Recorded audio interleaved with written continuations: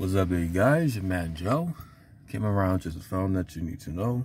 So today we're going to be getting into the discussion of head covering. I hear that this is very much of a controversial subject. Yeah, so let's hope that we'll get by any means to this. Not me, but only through Christ Jesus and the Holy Spirit. By Abba Father. Let's go to, we're not just only going to touch on female covering, but also male covering as well. I'll be thinking, Joe, that there's no such thing as male covering. I know. Maybe not male covering. I'm sorry, it's early in the morning. And anyway, so let's get into this. Let's go to the book of 1 Corinthians chapter 11. Let me give you guys a minute. All right.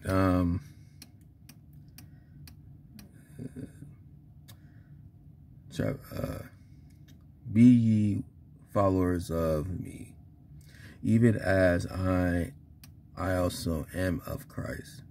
Now I praise you, brethren, that ye remember me in all things, and keep the ordinance as I deliver them to you.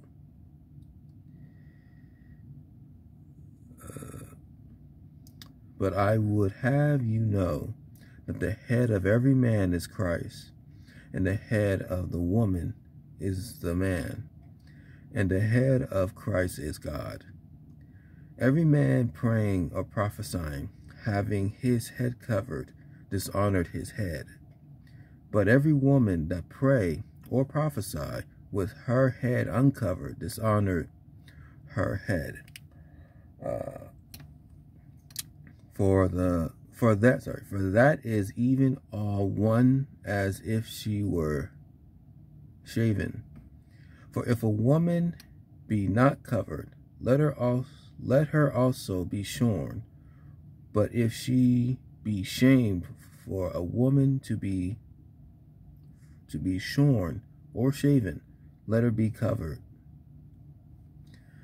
For a man indeed ought not to cover his head, for as much as he is in the image and glory of God, but the woman is the glory of man. For the man is not of the woman, but the woman of the man. Neither was the man created for the woman, but the woman for the man. For this cause ought the woman have power over her head because of the angels. Nevertheless, neither is man without the woman, and neither the woman without the man in the Lord. For as the woman is of the man, even so is the man also by the woman. But all things of God. Judge in yourselves. Is it comely that a woman pray unto God uncovered? Doeth not even nature teach it? Do not even nature itself teach you that if a man have long hair, it is shameful unto him? But if a woman have long hair, it is a glory to her, for her hair is given her for a covering. But if any man seems contentious, we have not such customs, neither the churches of God.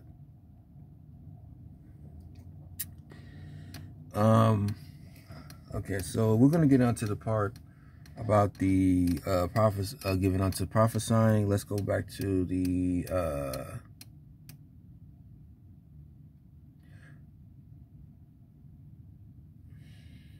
Now I could be wrong, because it seems like, I don't know if it talks about for the married women, but I believe it's also for single women as well, and men too.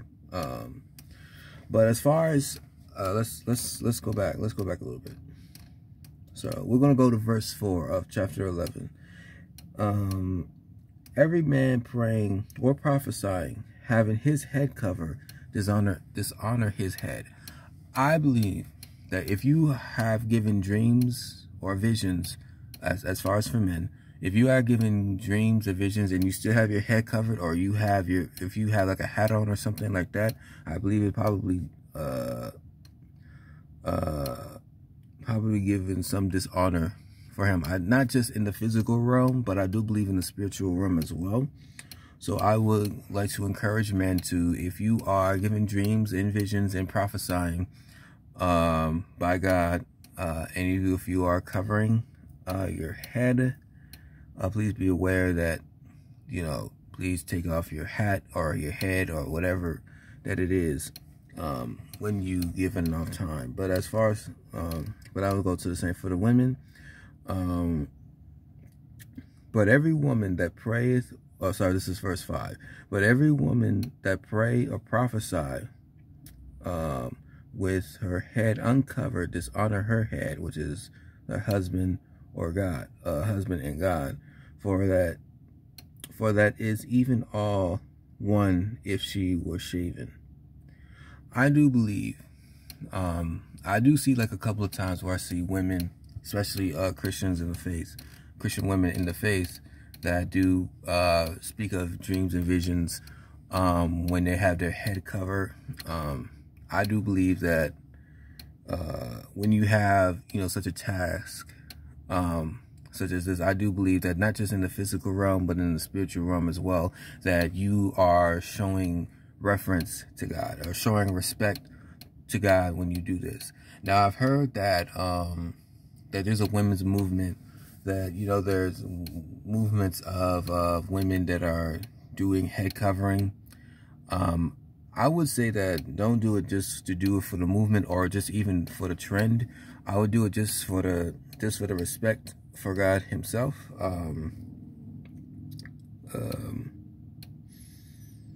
Yeah, because we are both in his image. We are both in his image. I need to get on I need to ask him about the image part. I guess, well, I mean, as far as for in the image, I think it's because we are in his image and in his likeness. So it probably means that we're probably more likely to be like him in something that we don't fall into many things. But as far as for because I know that there's probably, I'm sorry, I'm bouncing back and forth. I think it's more the images. I think it's more probably his image, probably more likely his characteristics. I mean, yeah, we are in his image and like how it is now, but I think it's also more, yeah, I sound like a broken record, but it sounds like more of his characteristics and his personality. Yeah. And I do believe that here, especially when it comes to head covering, there's a lot of disagreements among young women. I would say that I would like to encourage women to have head covering, especially if they have like dreams and visions.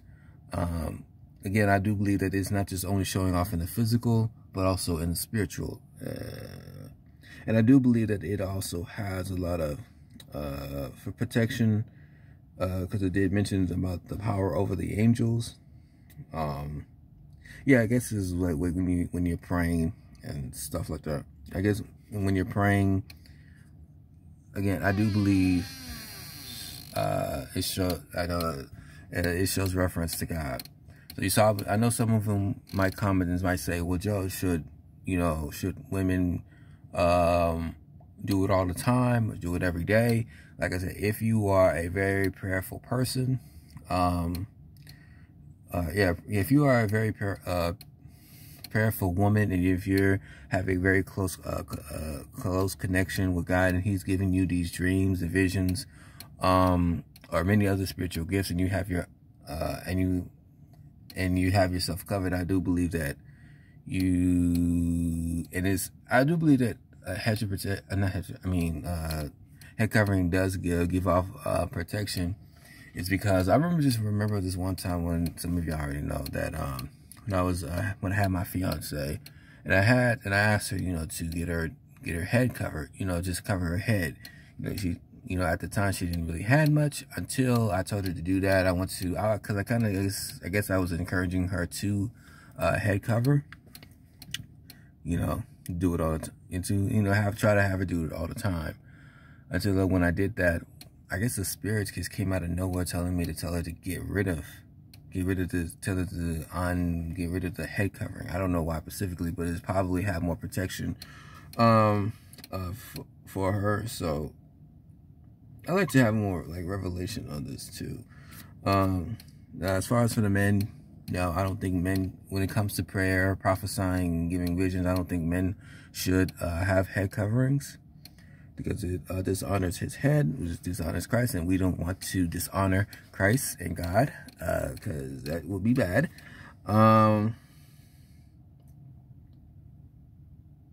Yeah, but I guess I should read a little bit more of this. But let me know what you guys think. So, ladies, are you interested in getting into head covering? Fellas, what are your thoughts on head covering as well? Please leave a like, comment, and subscribe, and I'd like to know what you guys think. So, it's your man Joe, and sisters, I encourage you to head cover. Brothers, do not head cover when you're praying and prophesying. Sisters, pray and don't head cover while you're prayer and head covering. Yeah, I know some of y'all might say, well, Joe, I don't want to do it. It's embarrassing. Hey, if Muslim women can walk around in their head covering and people don't care, then why should you? So, without further ado, it's your man Joe. See you guys in another video or so, okay? All right.